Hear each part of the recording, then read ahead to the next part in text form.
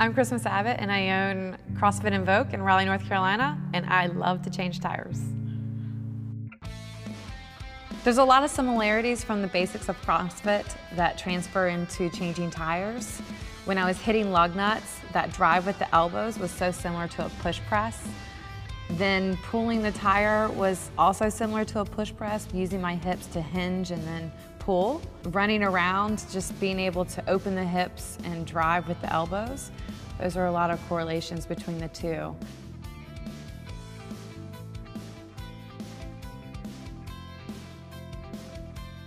I'm going to show you a few of the key exercises that I've done in order to help my pit crewing. So the box jump, you're going to start on the floor and then you're going to jump to the top of the box, and then full hip extension at the top, hinge, jump, full hip extension. You can either step off or jump off and rebound, jump, full hip extension, step off. If that dynamic movement kind of scares you, or if you're having a little bit of knee or back injury, you can come and do what Hannah's doing. She's going to step up, full hip extension, meaning that she has locked booty and then she can step back down. To add a variance to this, you can just add a dumbbell, add some weight, or add a barbell, step up and step back down. You can do these slow and strong or fast. The next thing is going to be the push jerk.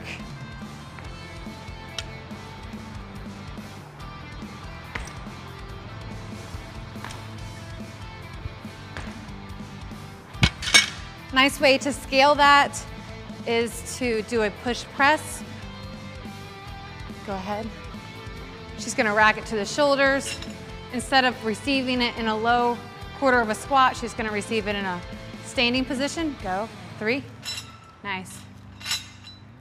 Still locking it out overhead.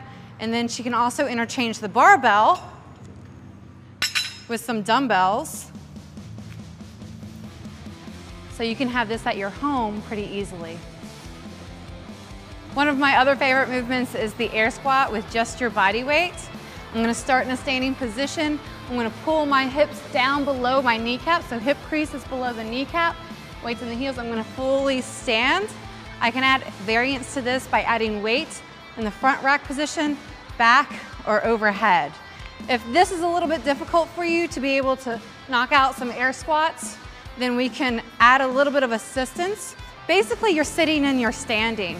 So you're going to come down, touch or sit, and then she will stand. Believe it or not, this is how you get on and off your couch every day. These are just a few of the exercises that I do that help out with my pit crewing, but CrossFit has 9 fundamental movements, and then you can build from there. And know that whatever the movement is, you can always scale or modify it to keep the stimulus, but also get a really great workout.